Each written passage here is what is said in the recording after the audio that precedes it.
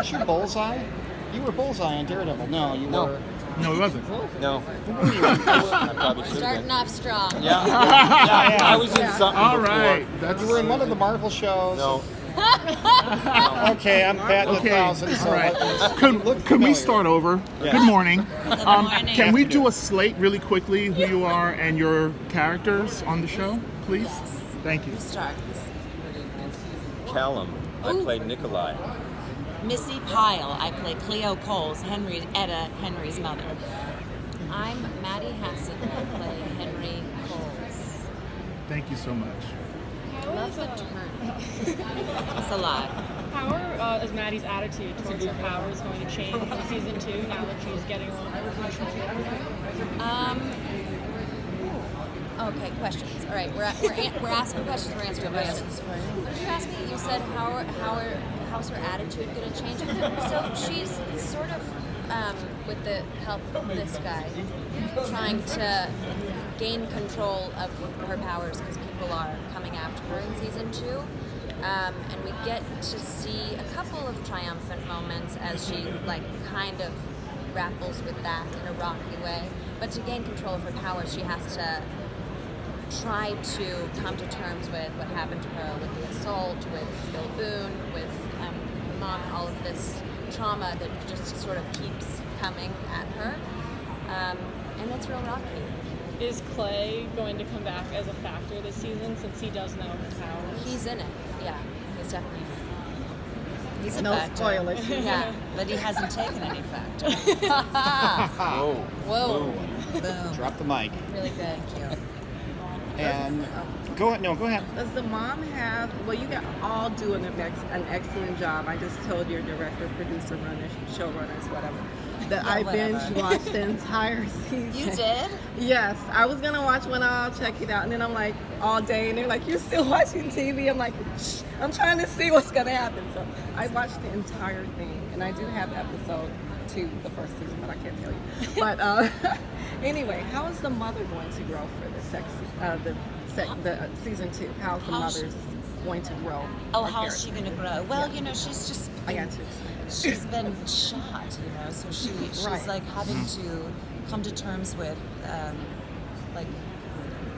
getting better, obviously, and then I think she's really trying so hard to be a better parent. Like once I think something like that happens to you, you reevaluate everything, and she's really just trying so hard to do a better job with her daughter, and ultimately it ends up kind of working against her. There's a lot of push and pull between Susan.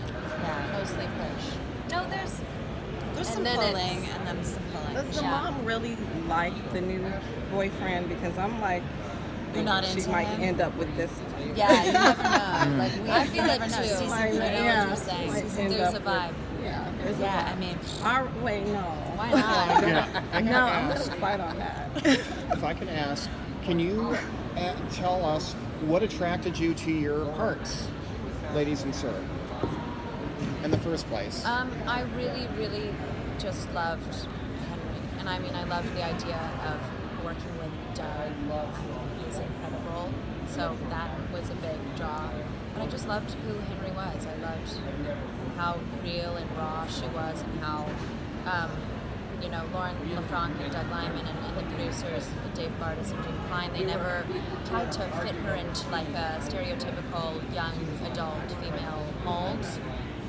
They just sort of let her be a person, which is unfortunately not totally common in Hollywood with female characters. I think it's becoming more common. I think that's where we're going.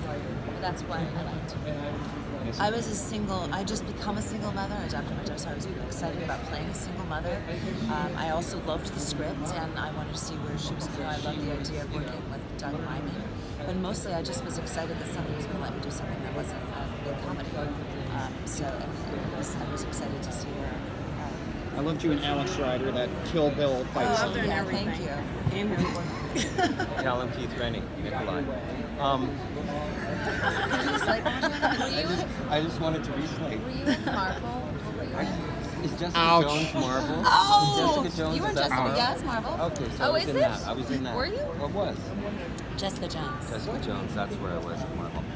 Why did the pedigree of the show, the writing of the show, the intention of the show was why I took it, and the group of people assembled seemed to be, and they are, all working with the same singular, make something good, egos aside, let's all make something different and interesting that has some value to it. And that's what we'll do. And, you know, teleporting junkie assassin. Sorry, Callum's a mumbler. There's a lot of truth. Just one more. We're running out of time. Just one. There's a lot of truth about drama, about trauma in the show.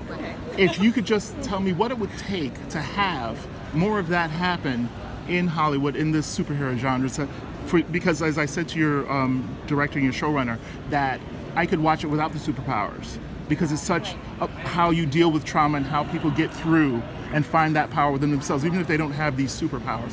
What would it take to have more of that happen, do you think, in your opinion, as far as in Hollywood and, you know, for these kinds of shows to happen? I think the Me Too movement is pushing us towards that, hopefully, to tell real stories as real women are coming out and saying Me Too and telling their real story. I think that is definitely helping.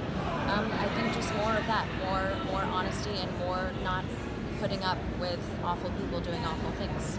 I think people are wanting to see the truth more. I mean, there's so much content out there. People can pick and choose what they want. They're not being told they have to do something. So it's like people want the truth. They're seeing more of it, so they just start wanting it. I mean, I think it's like what I liked about watching the first season was that you saw there was great drama, great writing. I would forget that the teleportation and the sci-fi part of it, and then you go, oh yeah, there's that element that pulls you in as well, kind of like any kind of